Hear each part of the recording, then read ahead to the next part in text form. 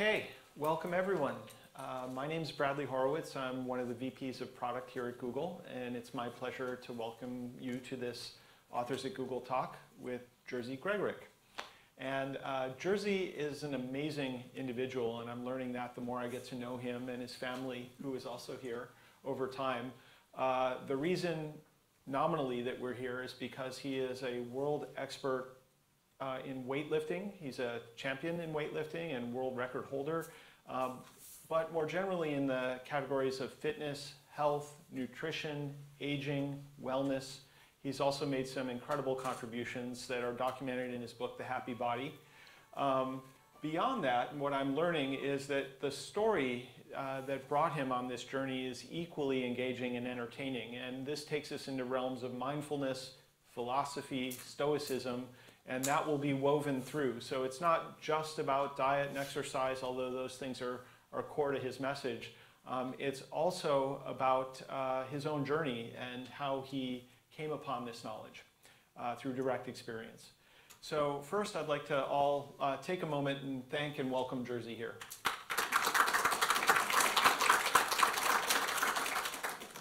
Okay, to kick things off, you're Polish, but you left that country when it was communist 31 years ago. Why did you leave? And I heard at the time you were already training for the Olympics and were also a firefighter. Oh, before I answer, thank you for inviting me. Pleasure. And I am so happy that my wife and my daughter is here.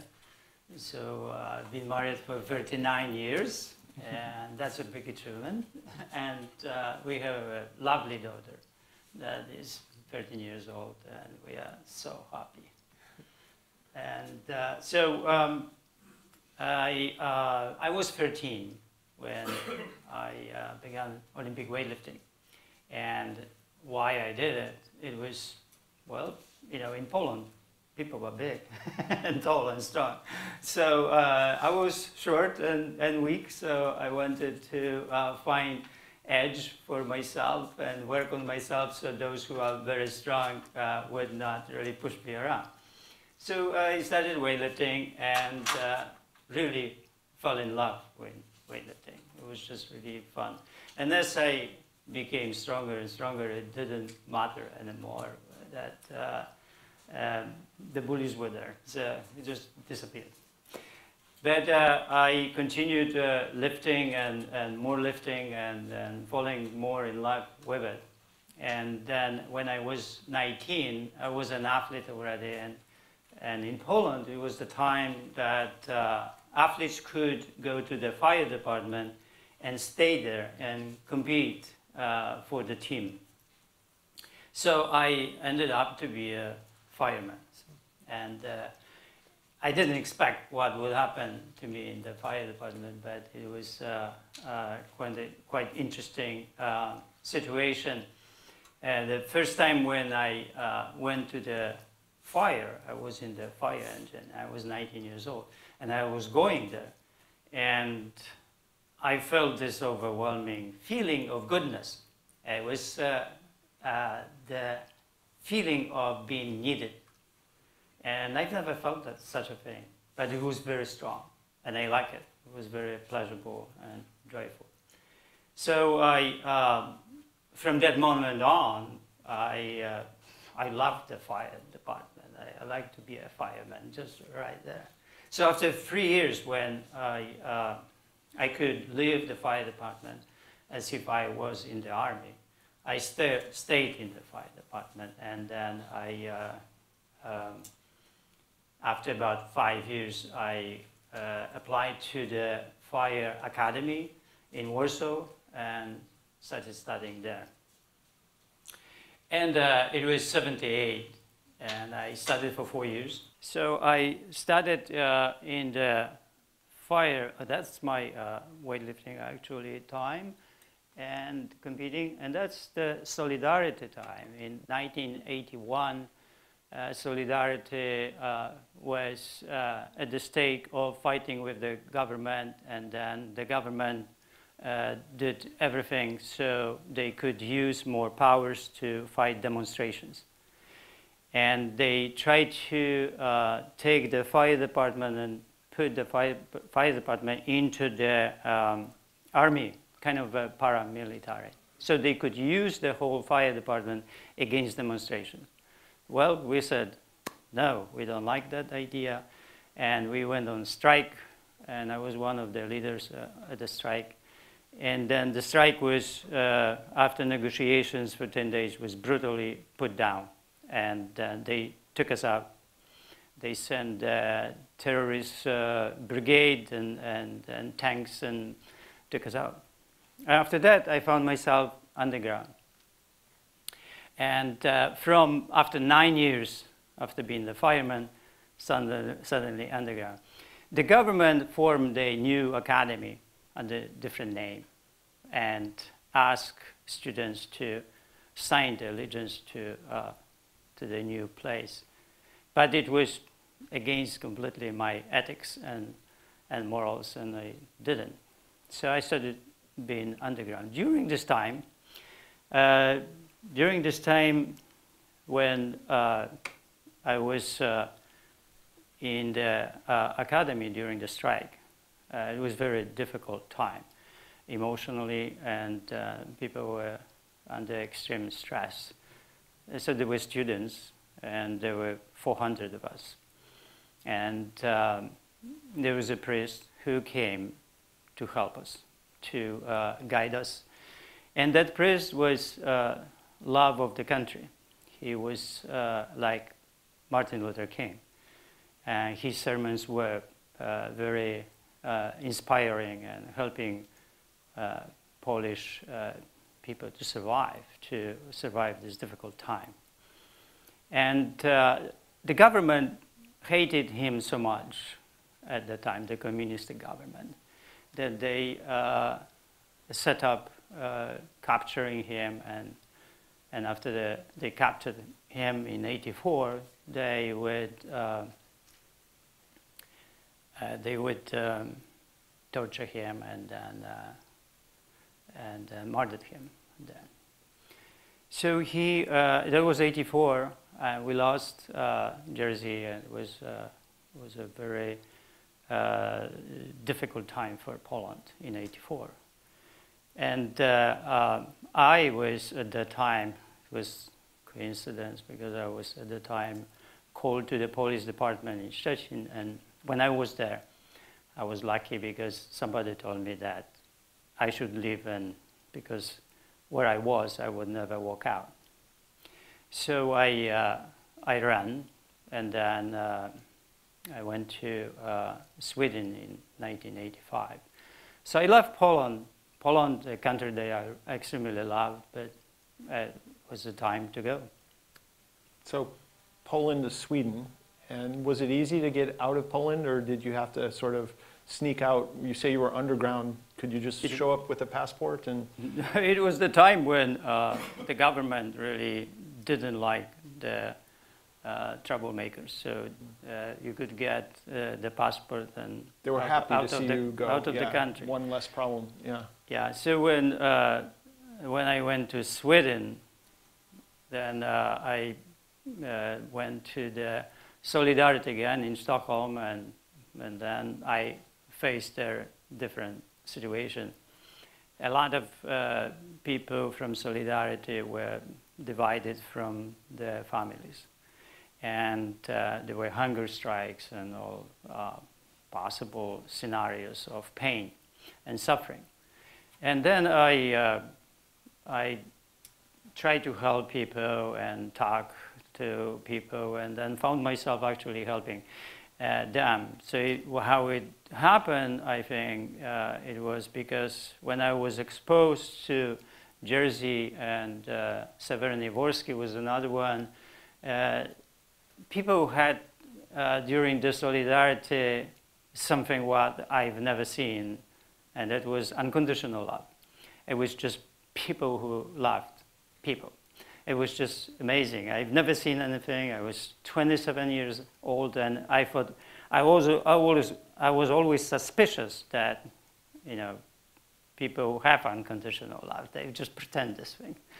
And I was exposed to that, and I was exposed to that for about 3 years. So when I ended up to be in Sweden, I started doing some things, and I could actually find the right words for the right person at the right time, that I would help people to accept the painful situation and find a solution to survive and to go on. So in Sweden, you were still involved with the Polish emigres and sort of connected to what was going on there. And at some point, you left Sweden and came to the U.S. with basically nothing but the shirt on your back. Tell us a little bit about what happened leaving Sweden. So when we left Sweden, we packed everything into this huge bag, one bag. And even our wedding rings were there because they told us that there are metal detectors, so we have to have everything in our bag and not on us, especially metal. So when we came to New York, we were sent to Detroit. We came to New York, and then our luggage appeared, so we put it to Detroit. And when we arrived in Detroit, the luggage was not there. So, you know, everything what we had was in this one bag. And we had clothes on and $1,000. That's all we got. And I remember Aniela was very upset about the whole situation. And I said, you know what? Maybe life, you know, wants us to be clean. So we start clean and nothing there. Did they ever find the luggage? No. You should file a ticket on that. So, they gave us $400. That's what we got for the whole thing. So by pound. You're literally, I mean, sometimes people use it as a expression, nothing but the shirt on your back, but you literally had nothing. What next? Where do you go? Where do you turn? How do you rebuild from nothing? So we landed in LA. Eventually, we were in Detroit. We bought the tickets to LA because we wanted to be in Santa Monica and, you know, in the place where sunshine and trainings and bodybuilding and so on, fitness. So we landed. Before we landed, really to LA, I saw all these swimming pools up there, you know? And it's huge. LA is huge, right? So, you know, when I saw actually this hugeness, I just thought, wow, all these people found themselves. So we'll find ourselves there too, right?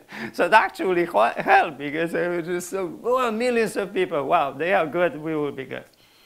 And I told Aniela, you know, we'll probably buy a house in 2 years with a pool. We've never had a pool, but it was kind of a dream and joke too. Aniela thought that I was crazy. I lost myself in this whole situation. But 2 years after, you know, we bought a house with a pool. Of course, we bought it when the house was really the high price and Northridge earthquake came, and then we had to foreclose the house. But that's okay too. Life happens to you, and then not always good things happen. Sometimes, you know, just bad things happen. But the more important is how we adapt to those things and not really something else. But at that time when we landed eventually in LA, we found this Polish couple that helped us to sleep and to be in this house behind that they were building, and we slept there for about a month, and then they helped us to stand up, and it was really great. But the first thing that what we did to find a job, we walk around and try to find the connections. We found the president of American Weightlifting Association, Bob Heiss, who told us that weightlifting coaches don't have any work. CrossFit was not existent, so nobody wanted weightlifters, weightlifting coaches. But was this about 90? I mean, it was 86. 86, okay. But he said there is something new coming out, which is called personal trainer. So he said some coaches like to train regular people. Some don't like. They just like athletes, and that's it. So I said, well, maybe we'll find. He said, where to find this? people? And he said, well, I don't know. They are somewhere in gyms. So I said, okay. So we started walking from Los Feliz.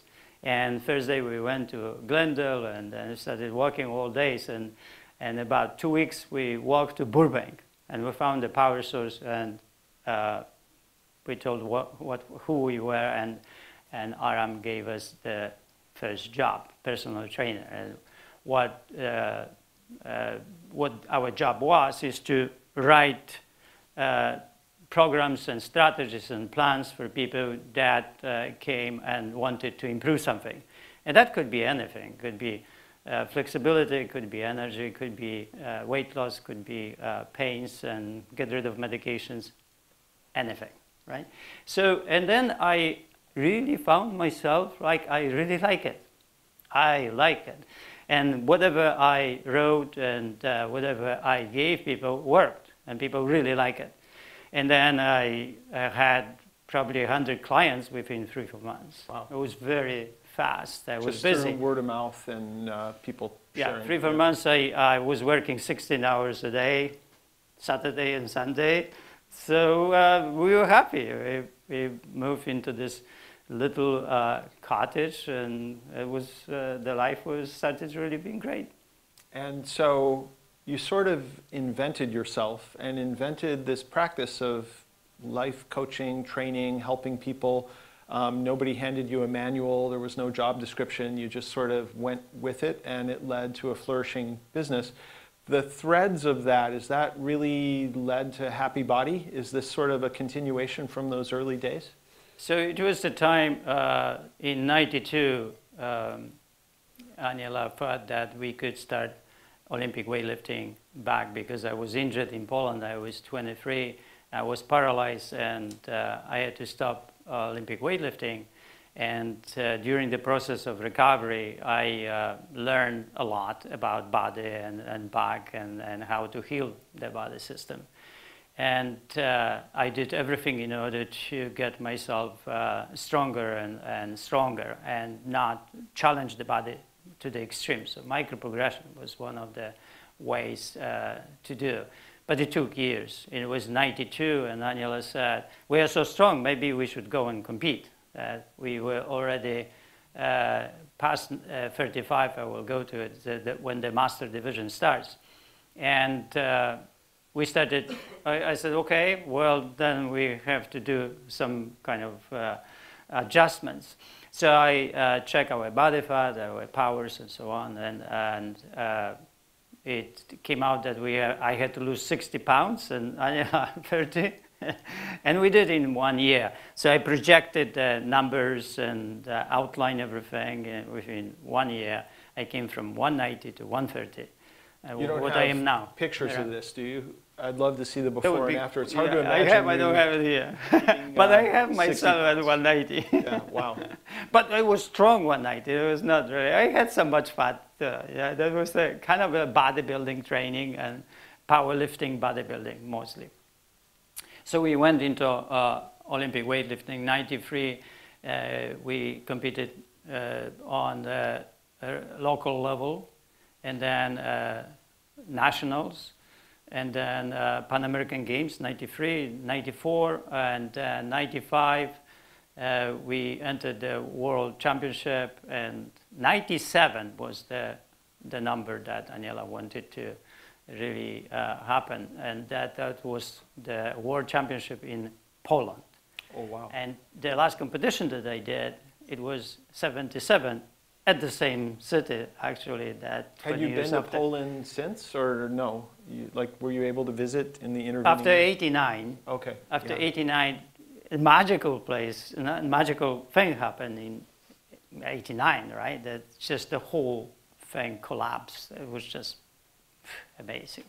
It was just beautiful to watch Berlin Wall going down, and I was a part of it. It was just an amazing fight with such an overwhelming power what the communism was. You could easily lose your life, or you could easily be forced to obey and express that. It was just very debilitating system that actually went down. And it was just, for me, such a surprise. Nobody would imagine in 85 and 86 that this will happen in 3-4 days. So you had the opportunity to go back to a Poland that you loved and was restored to the Poland you wanted it to be, and to compete. Right. So how'd that go? Well, that's where we went to Poland to compete in 97, and there were Polish coaches there and American coaches, and I represented America there.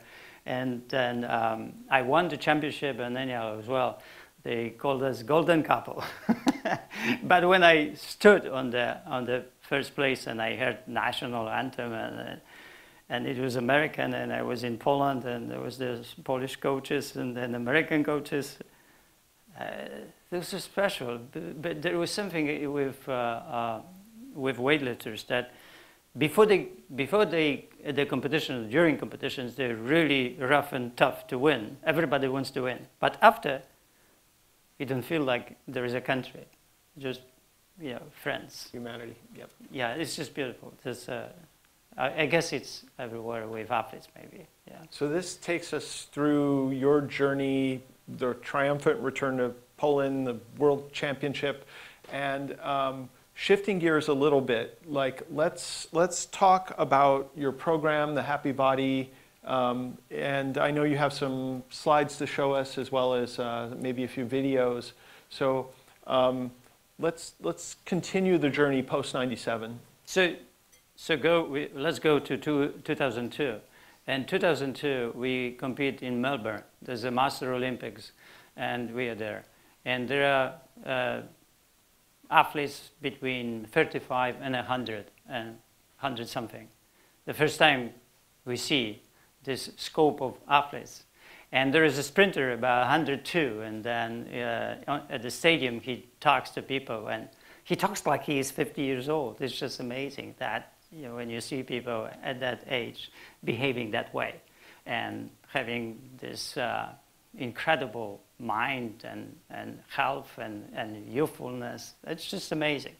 So I went to see old weightlifters competing. And then I saw Charlie Henderson, and he was 80 years old. And he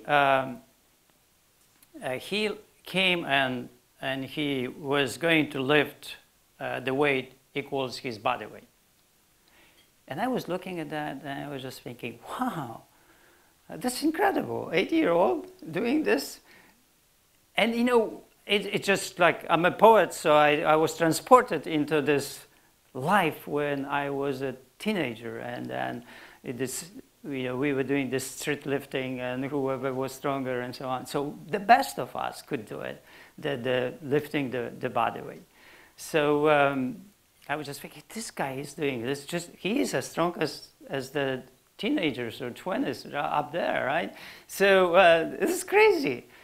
So I thought, wow, that should be my standard, to create the program and to create the standard from this 8-year-old and transfer the Olympic weightlifting to find the exercise that would people could perform and would gain this power and the strength at that level and have it throughout life. That was the idea. Now, the routine, of course, would need to cover a lot of things. So flexibility, everything what people want that could make the power that could make people stronger and live life in a better way. So that would be flexibility. People who need flexibility. People who need strength, people who need speed, coordination, posture, certain ideal body weight, so that food would be needed to cover. And then exercise system that would correct all the problems. And the system had to be reactive to the problems that people already had, knee problems, hip problems, and all the problems with the body. And micro-progression had to be implanted in the training system. So, so we did that. But also, there was something else that people had that when we trained them. It was that people were under extremely stress. So the training, the routine, the exercise routine had to be mindful had to be pleasurable, joyful, so people throughout the life would come back to it. And also, it had to be singular focus. So singular focus had to be implanted in the routine, and that's what we did. And started being magical. So people started really getting better, and the program worked, but still the program needed some adjustment on the mind side. So it was really the inspiration from Charlie, seeing what an 80-year-old could do, that sort of led you to the work that led into the Happy Body and your system. Right. Yeah. So I would talk about aging and would like to show you what really happens and what I understood in 2002. And so, you know, when we really are born, and then until about 18, everything is good for us. We're getting better, we're getting stronger, and life really helps us to really get better. Whether we do anything or not, we're actually getting better. So then it goes, then something happens at about 18 and 35, where athletes compete against each other. And it doesn't matter whether they are 35 or 18. Everyone can win and between. So this is the flat area. But this is the flat area where really people have families, business, and children, and so on. This is the flourishing, the most beautiful time, and most powerful time. But after that, everything goes down. And then no matter what, the life actually is doing the opposite. Life is aging us. And the aging starts about 35, really. So when you look at all the records that they are in swimming and running and weightlifting, they show that from 35, no matter what athletes do, they deteriorate about 2%. So if you want to be the same, you need to improve 2%. If you want to improve 2%, you have to improve 4%, because this happens to you. But this is the road of the world champion. Of course, the purpose would be now to take person from being weak and having pains and improve. And then when you can see where the 80-year-old is, there's a huge gap between 80-year-old and the one that doesn't train at all. So this shows us that after 5 years, the records are going down. And this is the situation when people choose how they actually, after 35, when they are top athletes, they can go really down step, or they can go and become very youthful, even they are 100 years old. So what can be done for any regular person is the improvement is there. And there is a huge gap between anybody who didn't train and the one that is powerful. So there is a huge reserve for everybody to improve. So I want to show you now something special. So I coached this cerebral palsy boy who came to me. He was 25 years old. When he came, he was lethargic. He was completely dependent on parents. He couldn't put the clothes on himself. And he couldn't focus for a minute or longer. Didn't have energy.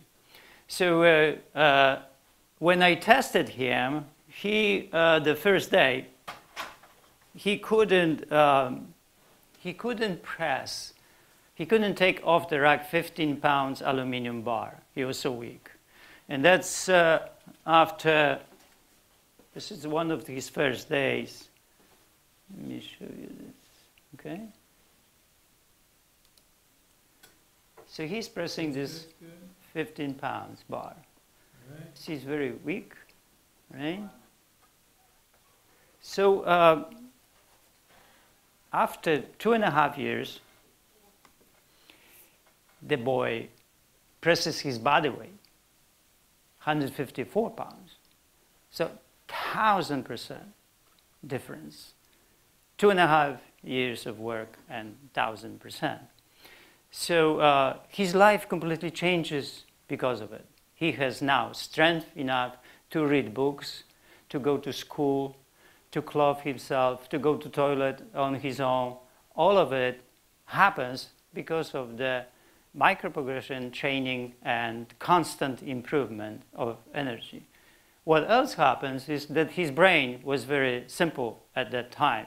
He didn't have any conversation because he didn't have in the brain anything else than actually going to sleep or time to eat. So after about a year, I asked Father, so what changed? And he said, well, we had a first conversation, something like that.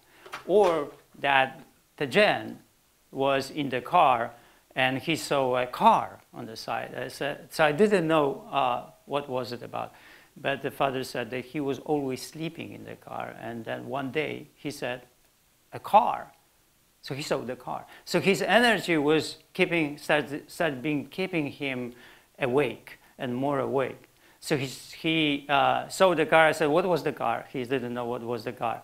So I said, next day when you drive home, notice what the car. So he did. It was Toyota Prius or Volkswagen. I said, who drove the car? And then he said, I don't know. So he remembered that. It was a woman or a man. And how old? So he needed to see that. Then it was on and on until he saw the driving license and all of these details. So his brain was really evolving. So I will show you what happened after 2.5 years of training. He has a special moment because he presses his body weight. This is a big deal for anybody. It doesn't matter whether you are cerebral palsy or not. Okay. Right here. Great. Good. All right, let's go for it. Go for it. 70 kilo, body weight. Yes! All right! So you see his leg is happy and then the expression of...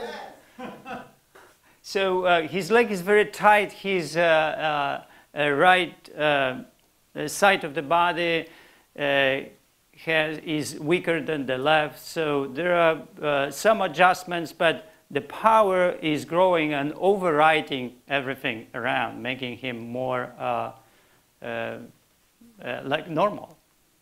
So he is, at the beginning, he's jumping here on 1 inch. When he came, he couldn't detach himself off the floor. He didn't have energy for that. All right, okay, sorry for this. All right, here he's trying to jump on 1 inch after probably about 2 or 3 months, and now he is trying to jump here on 11 inches. So he tries, and you can see how he drags his right leg behind. But he tries, and he tries. He has a really great spirit. He's like an athlete.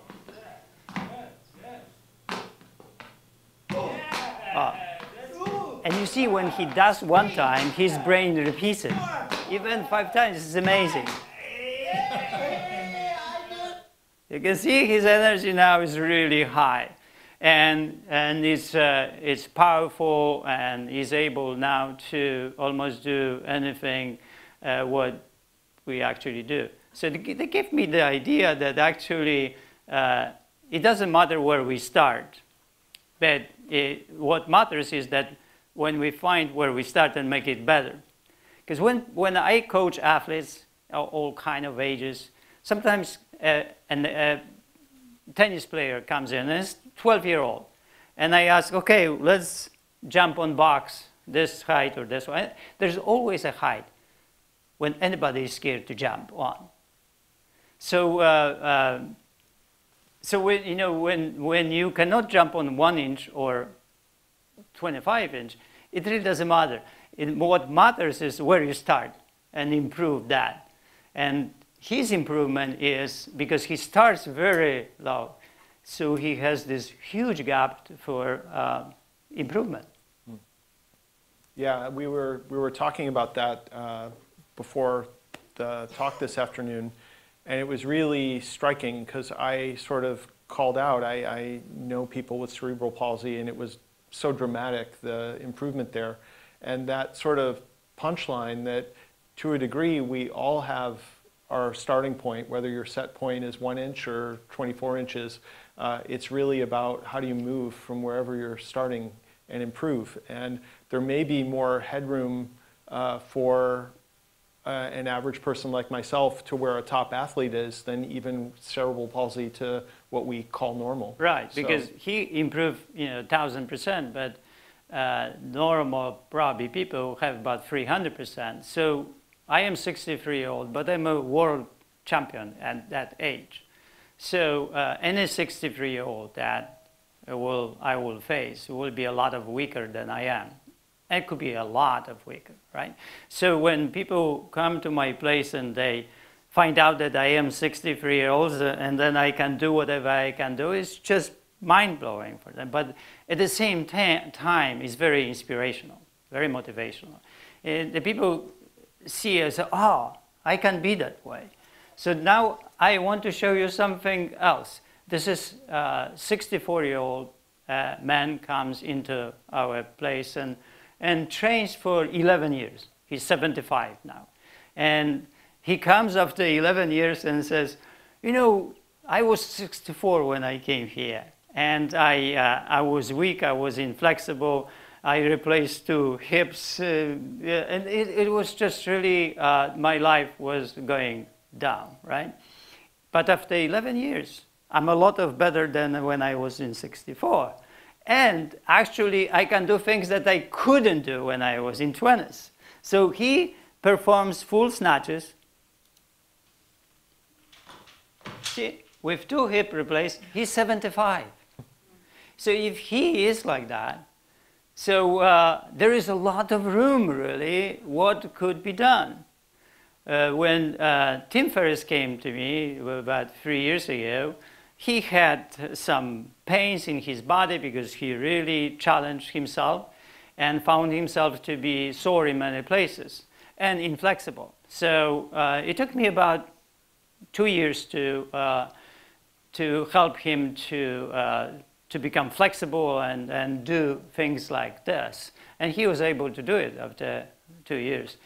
But Tim Ferriss is a unique personality too, because he always came with journal and he wrote all the notes and things. So he didn't waste time, and then it was very engaging. Every 1 hour when he was in my place, it was engaging.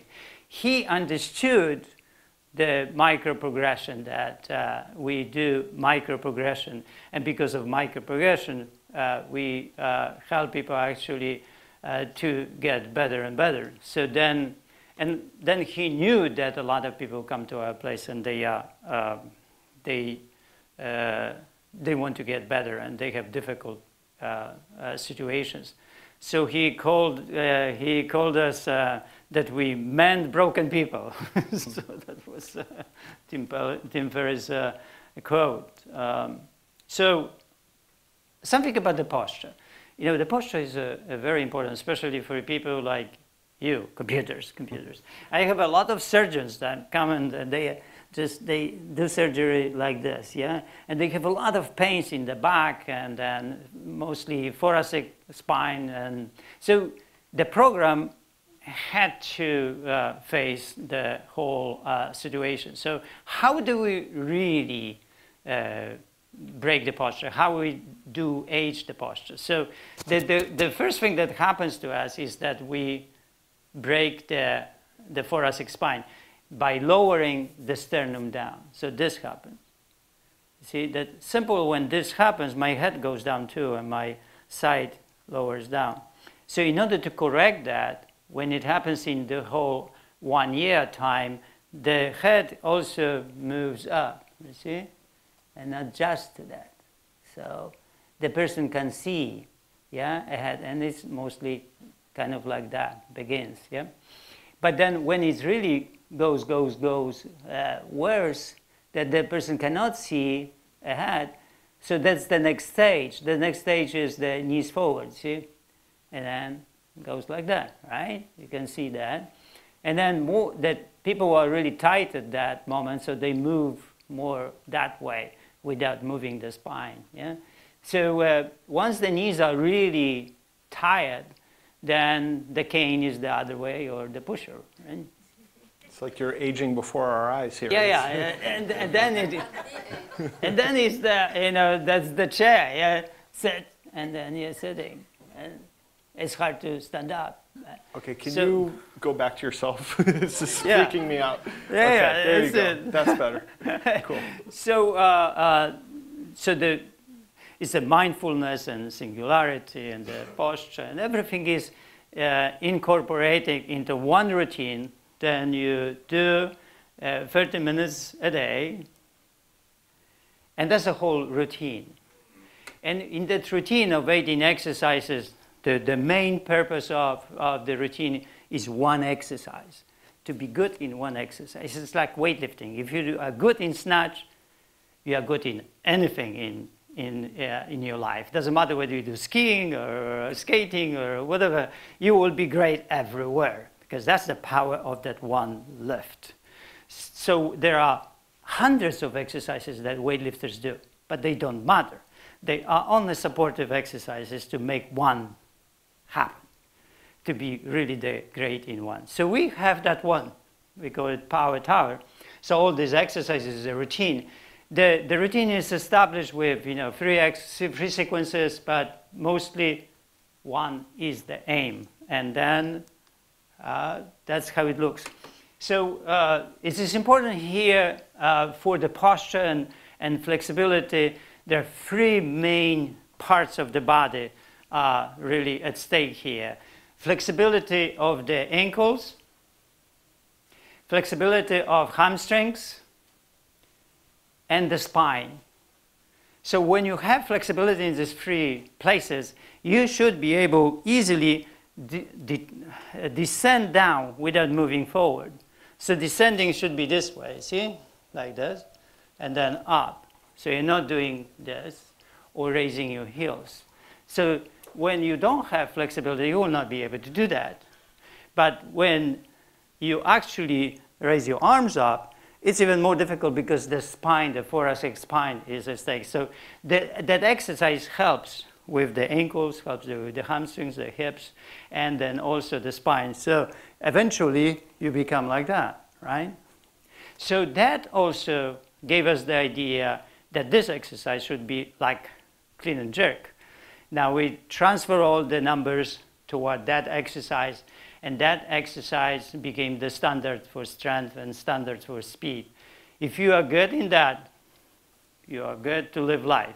And if you are good at that when you are 80, 90, well, you are good at that moment. So, so we created the system that you would, when you are 30 and 40, you can actually get better at that time. And easily for you would be to be as strong as the 8-year-old when you are 30 and 40 and 50. And you keep that until you are 90 or 100. Fantastic life. Incredible. That 80-year-old Charlie Henderson, we went on the banquet after the World Championship, and we met him there. He came, he entered the room like this with his wife, you know, soft, the spine, the hips, everything. It's like a, you know, 15-year-old, you know, like a ballet dancer is walking. It's not like 80-year-old. His wife, 80-something too, and then she walked the same way. They pick up the champagne, and then they started talking, like, you know, wow, you know, just like unbelievable. So we really engage them in the conversation, talk about nutrition, talk about exercise, how you actually do this so your joints and everything stays really healthy and not being injured. And then we got a lot of tips how to micro-progression could work and how with the age actually adapt yourself to it. Beautiful. So I want to encourage people to start thinking about questions. We have a mic over there. We'll have about 5 minutes for questions. I just want to ask a few more questions. Being able to stick to this and like accessibility for anyone, is micro progressions the key that makes this so addictive and that consistent? And how does it work that not only athletes but normal people can, or even people with cerebral palsy, can adhere to a program like this?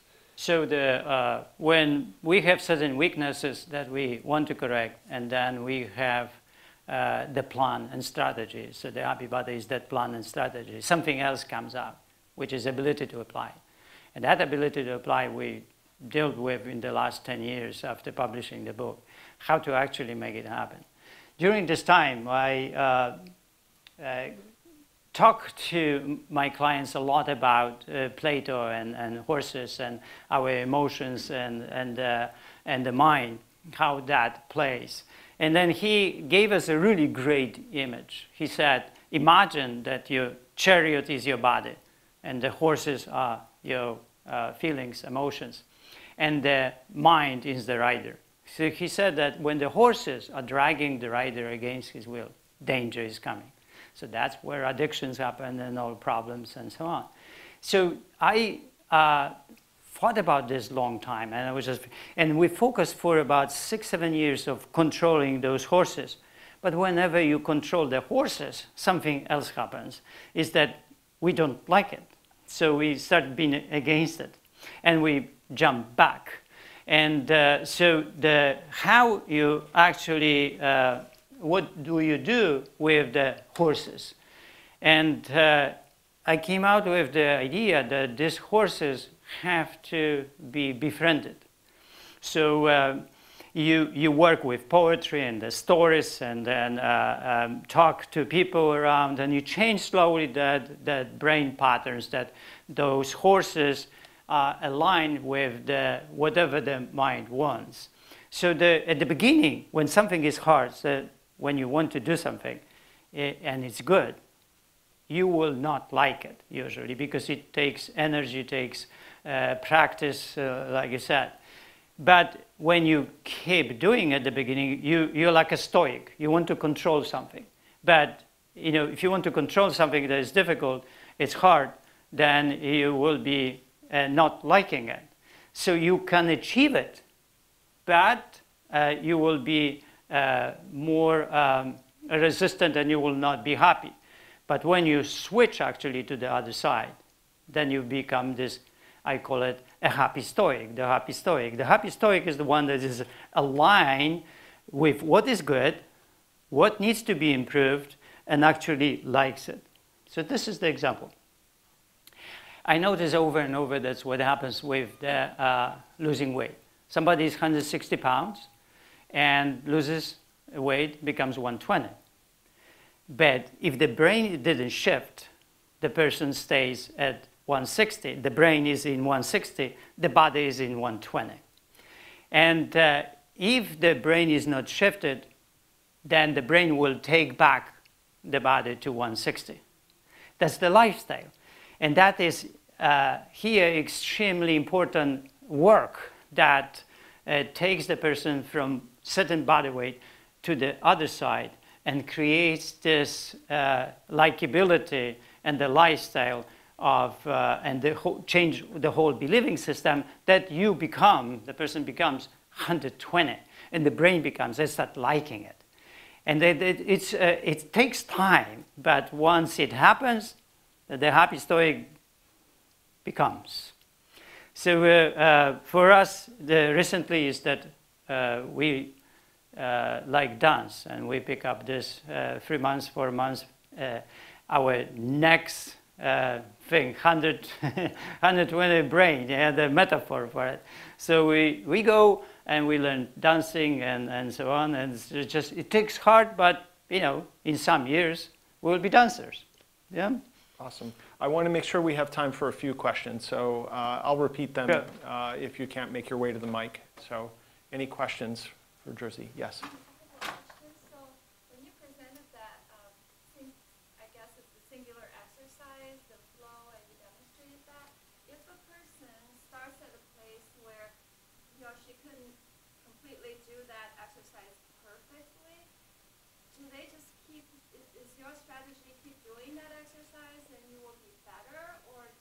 will you do something else complementary to increase flexibility before you do that exercise again?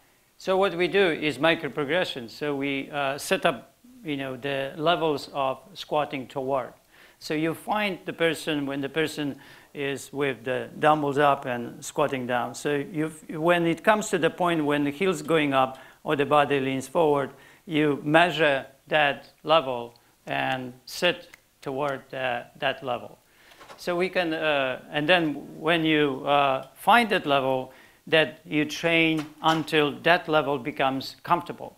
And then you sit 1 inch lower, 1 inch lower, 2 weeks, 3 weeks, 4 weeks, 5 weeks, and you slowly going down and down until you recover completely flexibility for that particular exercise, like power tower. So it is the same exercise? The same exercise. You progress? Yes, within. So you train it like doing pole vaulting. You are pole vaulter here, you power tower, so you work with one exercise. So we can do with you just short thing. You can stand up and test yourself whether you can go down toward the chair. Stand up, please, and then you will see if you can do that. And put your arms on your chest and try to sit back and see if you can sit back without leaning forward, right? So you can see that at a certain moment you just lean forward, and that is the moment that you need to start working with, right? You see it, like, and mostly, we just squat that way and not using our hamstrings and hips and other joints. So that question was great because it really helped me understand that one of the bases of your system is that anyone can do it. It's a question of degree, like you said before, and you can do this right and then continue with micro progressions to achieve more and more. So from day one, you can actually do the exercise. I just did it, I think, part of it. And then it's a question of applying yourself and continuing to get better and better. So the whole system is built to restore a person from the level the person is. So if you find yourself, there are 5 levels for every exercise. So if you find yourself in one exercise level 5 or another one level 1, so you work with those levels, and when time passes, you will become better. It's a lot of data too, because you are creating the same routine and you are doing the same routine. And because of it, you start really learning about what you do. And then the data you collect, you are learning also about how to adapt that training system in case something happens. So you learn how to increase the weight, you learn how to increase the depth, squatting, or increase the speed. And you start really working on it, becoming the self-coach.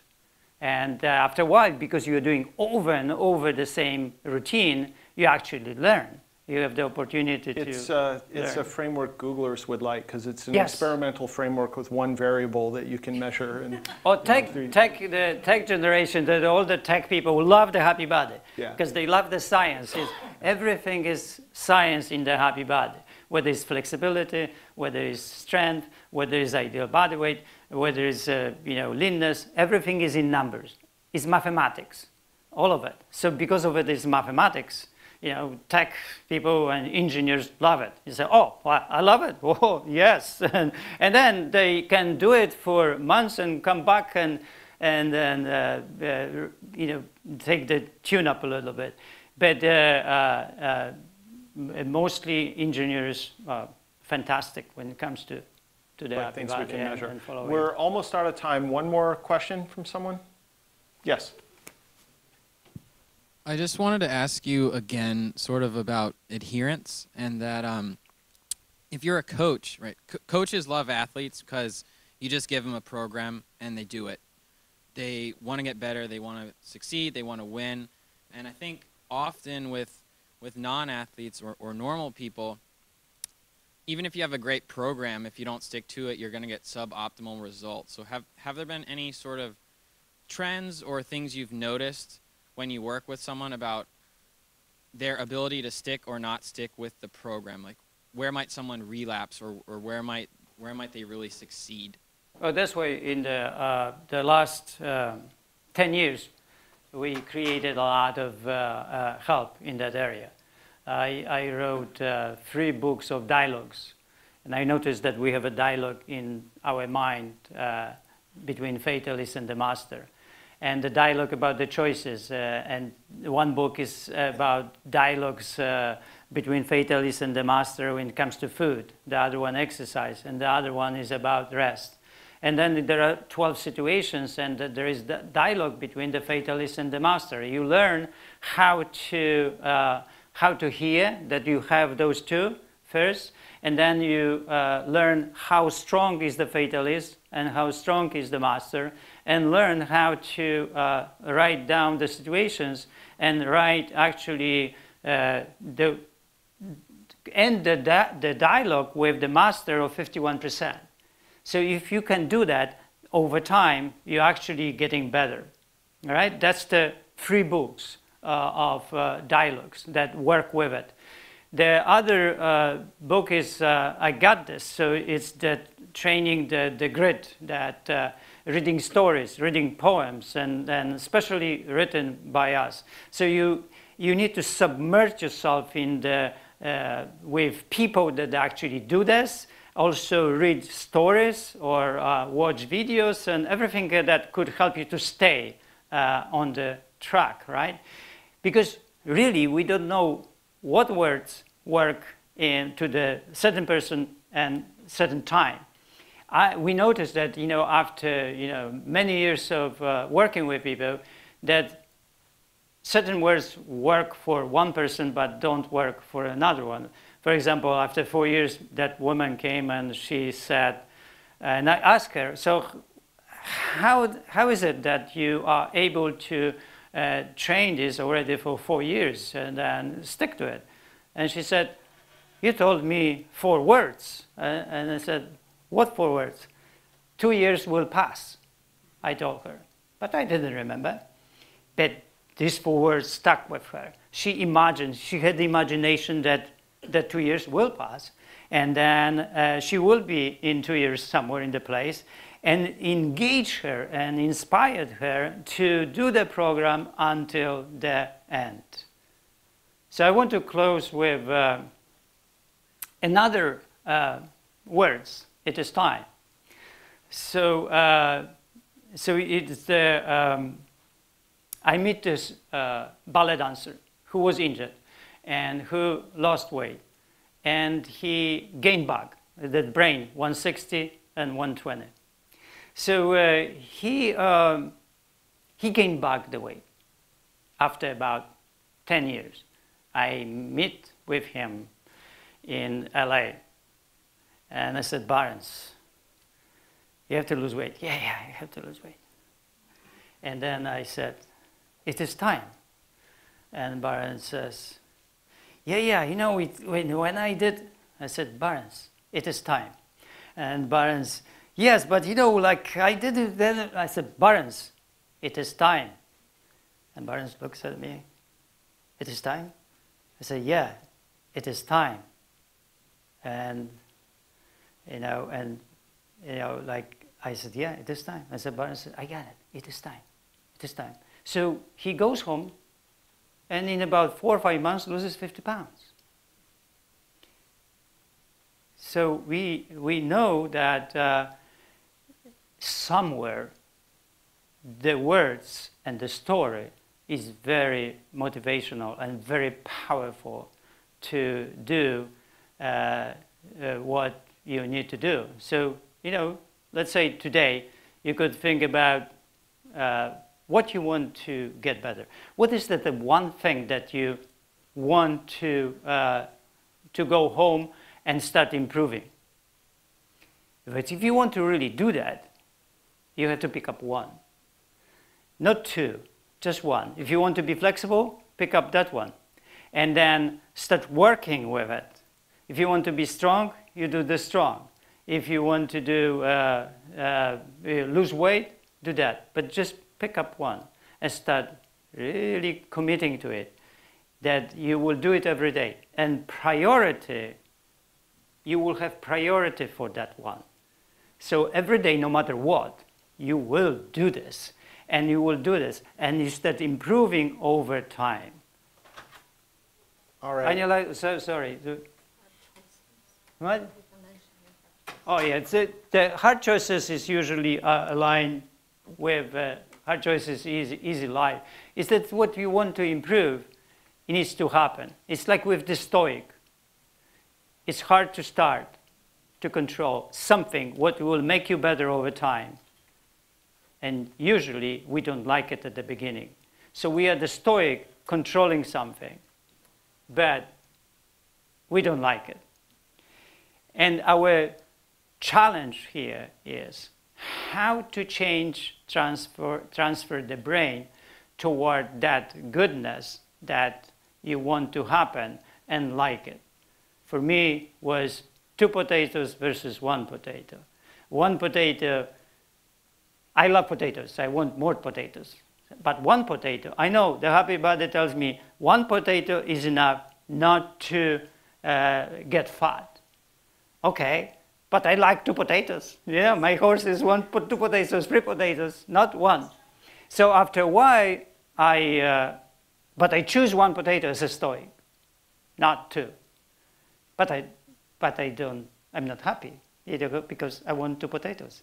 So my big challenge here is how to transfer myself, transition myself to the 1 potato, and how to change my believing system that I actually like 1 potato. And that is the happy Stoic. The happy Stoic is that one. So today, I will choose 1 potato. I don't want 2 potatoes. I want one potato. But it's the whole experiences that happen throughout the year or 2 that build that transition. But it is possible, and it is really beautiful. So when you pick up something, it will be hard choice. And it will be hard choice for a while. But when you really stick it, you go home and say, I'm going to do it. And start working on it like we work with the dance. And even though it's hard, even though you have to wake up and do it, or you pay for it like we pay for the dance, it doesn't matter. But 1 thing, not 2, 1. Okay, on that note, that'll have to be the last word. Thank you. We really appreciate your enthusiasm. You're the living embodiment of what you teach. So thank you for that. Thank you, Roger. Thank you.